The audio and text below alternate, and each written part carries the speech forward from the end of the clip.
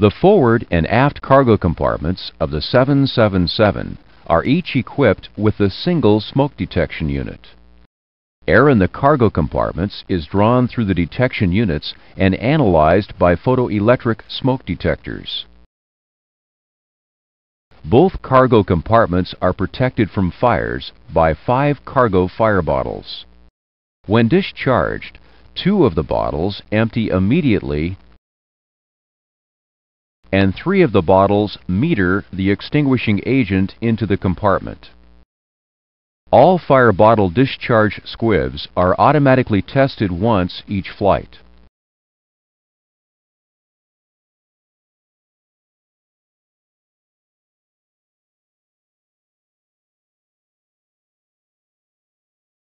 The crew extinguishes cargo fires from the cargo fire panel located here on the overhead panel.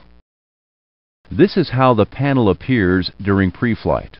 All warning lights are extinguished, and the cargo fire arm and discharge switches are off. Watch what happens when a cargo fire is detected.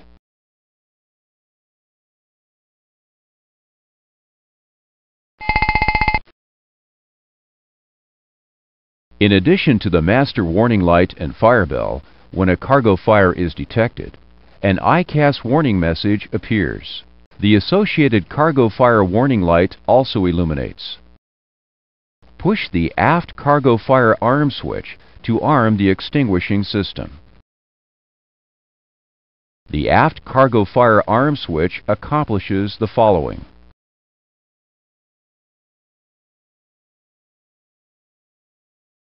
First, it arms all fire bottle squibs plus the flow valve squib for the aft compartment.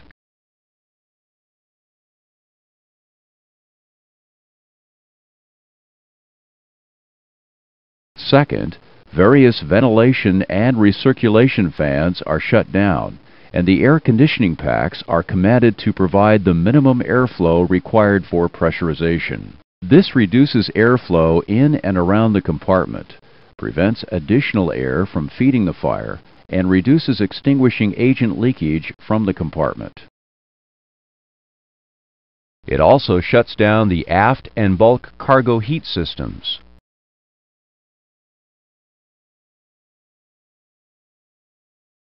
Use the cargo fire discharge switch to discharge the fire bottles. Pushing and holding the cargo fire discharge switch for 1 second immediately discharges the rapid dump bottles. When pressure is sensed in the discharge tubes, the cargo fire discharge light illuminates.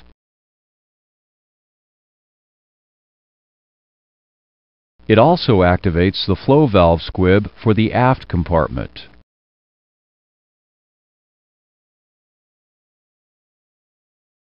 After the rapid dump bottles have discharged, the ICAS advisory message, Bottle Discharge Cargo, displays.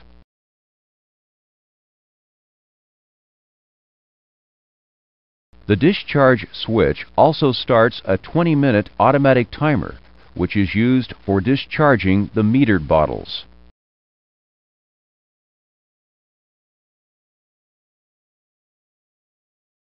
The metered bottles discharge depending on the condition of the airplane and the timer. If the airplane has not landed after 20 minutes, all 3 metered bottles discharge. The extinguishing agent is automatically metered into the selected compartment.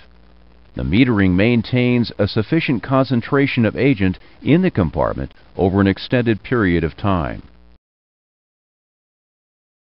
Now, let's look at a second situation.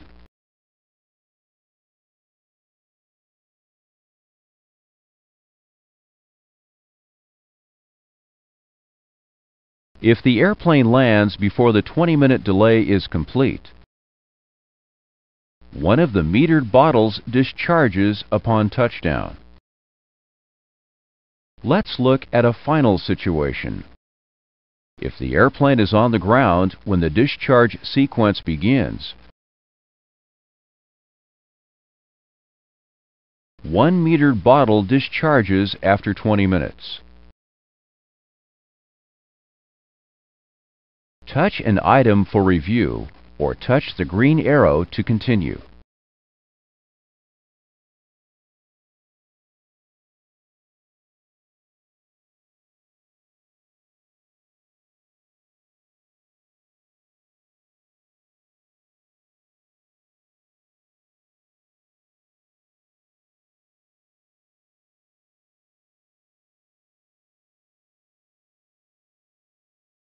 If the cargo fire occurs in flight, the landing altitude is set to a higher altitude.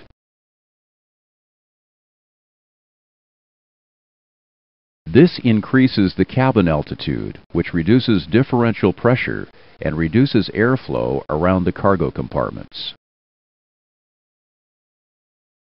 The pressurization is reset to auto prior to descent. Let's look at a fire in the forward cargo compartment.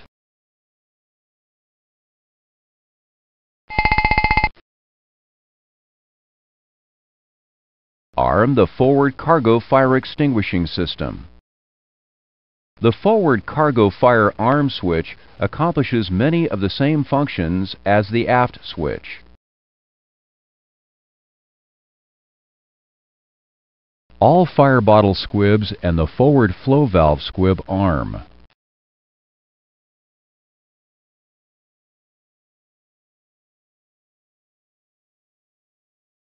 Ventilation and recirculation fans shut down and packs provide minimum flow.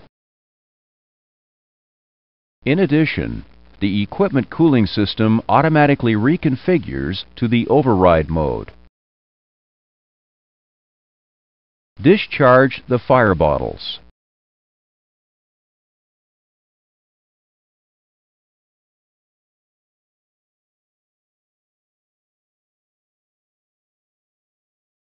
The discharge is directed to the forward compartment. If the other cargo fire arm switch is subsequently armed, the arming functions of that arm switch are accomplished.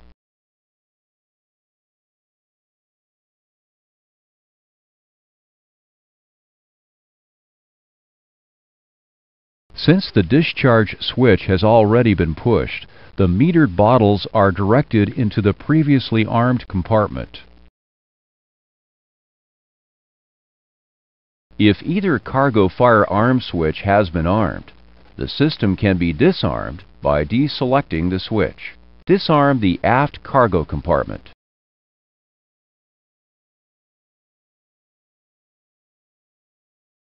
Do not push both forward and aft cargo compartment arm switches prior to discharge. If both compartments are armed before discharge is initiated,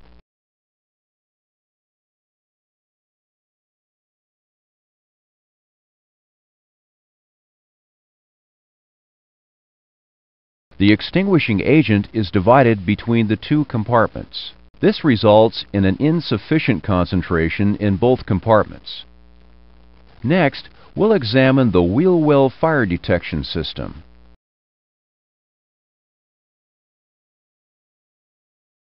The main gear wheel well contains a dual loop fire detection system for each main gear.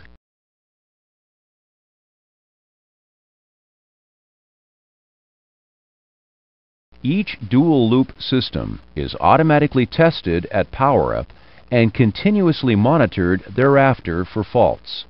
The system can also be manually tested. High brake temperatures alone will not activate the fire warnings. The system is designed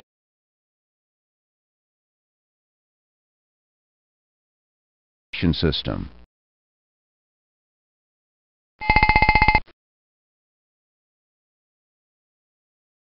In addition to the master warning light and fire bell, when a wheel well fire is detected, an ICAS warning message appears.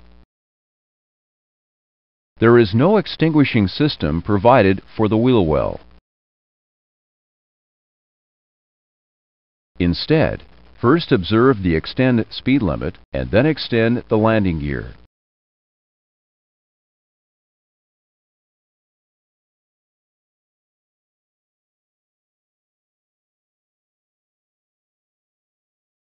This attempts to extinguish the fire and to reduce temperatures in the wheel well.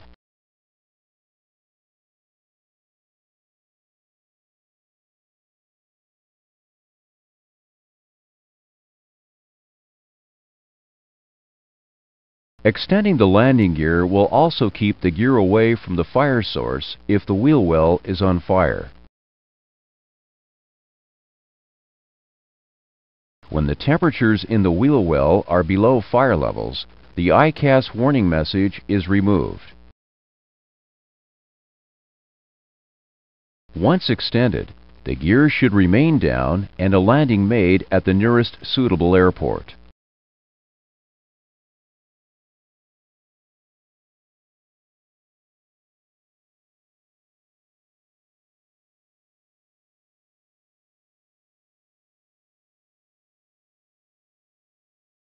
If you must retract the gear for airplane performance, leave the gear extended for at least 20 minutes after the wheel well fire warning has extinguished.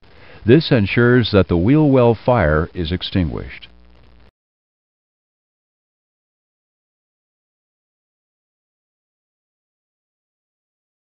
A single smoke detector is located in each lavatory.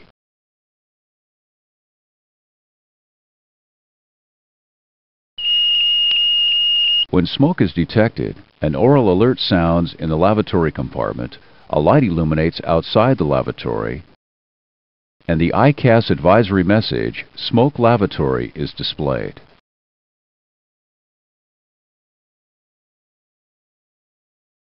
The lavatory fire extinguishing system consists of one heat-activated fire extinguishing bottle.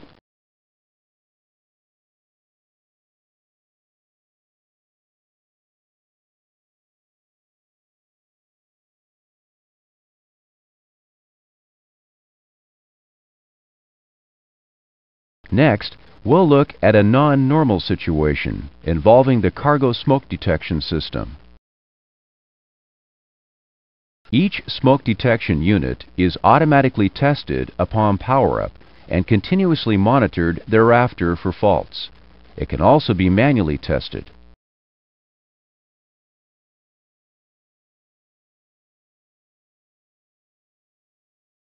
This ICAS advisory message displays whenever a smoke detection unit fails. In this example, fire detection is not available for the forward cargo compartment. There are three conditions that cause a smoke detection unit to fail. To illustrate these conditions, let's take a closer look at smoke detection operation. Each smoke detection unit is equipped with identical and redundant components to reduce the chance of a failure. Air in the cargo compartment is drawn from 3 zones into the smoke detection unit. Each zone is analyzed separately for smoke by its own photoelectric smoke detector.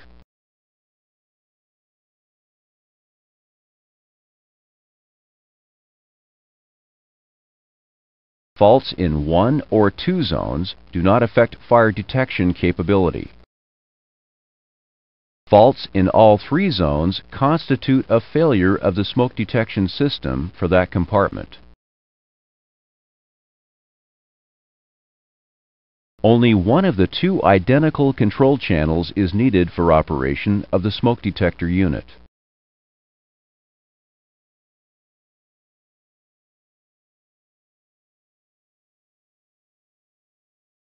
If faults are detected in both control channels, the unit has failed.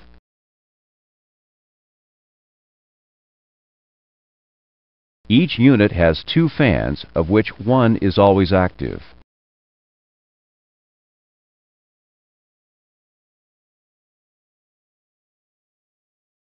If both fans fail, the detection unit is inoperative. This concludes the instruction section of this lesson.